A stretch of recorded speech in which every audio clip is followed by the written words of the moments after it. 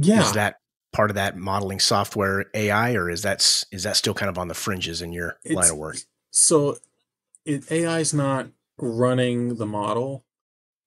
It's not producing the data that goes into it. It takes a drill rig operator and like a CDL driver. Yeah, It takes people to collect geotechnical data.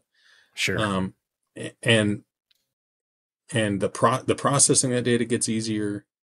Um, the some of the analysis, but I think you know I actually our company is still, we're I would say, leading edge, or we're working on how as a company we want to use AI.